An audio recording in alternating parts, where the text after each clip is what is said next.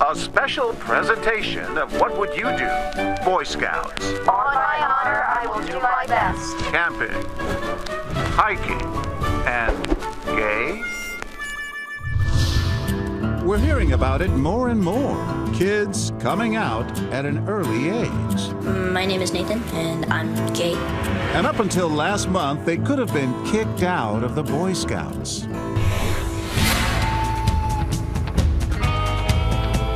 So we decide to come out to Amarillo, Texas with our own scouts. Tony, Matthew, and Anthony.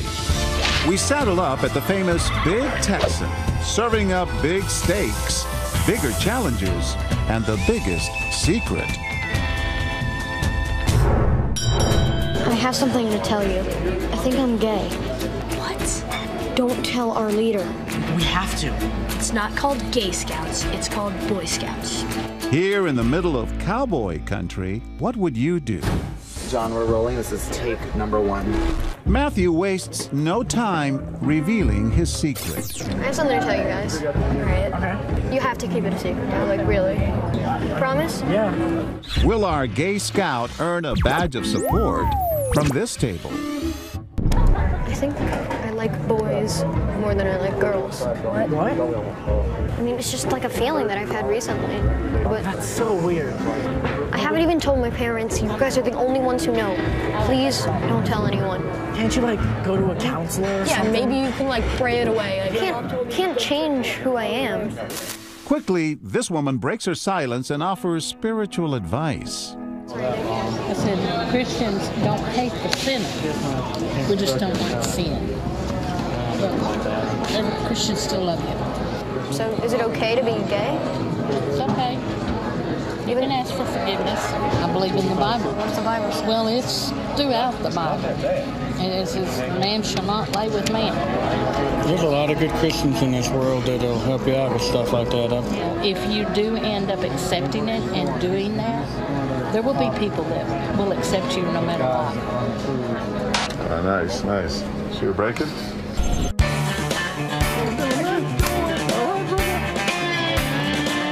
Hi, ma'am. How are you? I'm John Quinones. Oh, no.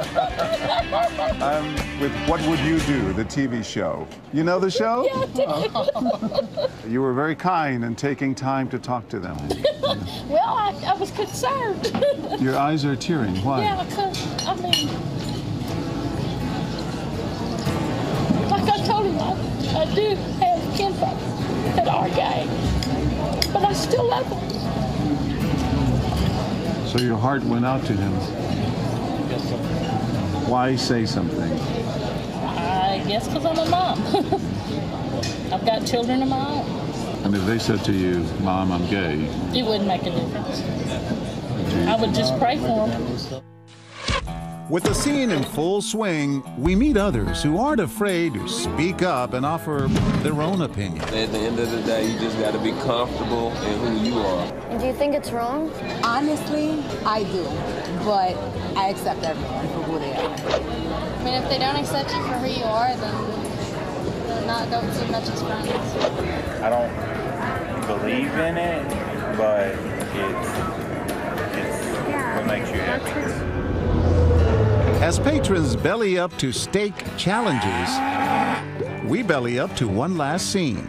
And with Matthew away, we meet this husband and wife who take a more comedic approach. Let it play out. He's too young to even know what it is.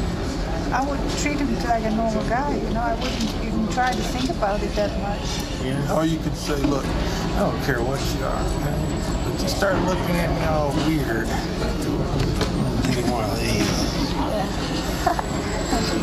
You think it's a phase?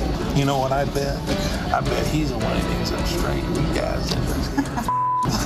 No, I don't think so. I'm just pulling your chain up. But you know, when I was in the Army, we had homosexuals around us all the time. You know, I mean, they're everywhere. Okay. Do I think it's wrong? Yeah, but you know, the guy's got my back too. You know, put things in a proper perspective before you react to them. As Matthew returns, the husband tries to lift his spirits. You always have friends somewhere. Just a young boy, got a whole life ahead of you. Don't get all bummed out and depressed. It doesn't kill you, it makes you stronger. After all, it's just another day at the What Would You Do rodeo. How you doing, sir? How you guys doing? I'm John Quinones. He's an actor, and so are the boys. You okay? What did you think? You kind of gently try to tell the child, hey, I don't really agree with what you do, but no matter what happens, I still love you always, you know. And you agree with that? Yes, because they are living and breathing and walking with us and everything. They have to make their own choice. Although many of the people we met today struggled with the idea of homosexuality, Christians don't hate the sinner. We just don't like sin. most still voiced a clear message of acceptance for our gay Boy Scout.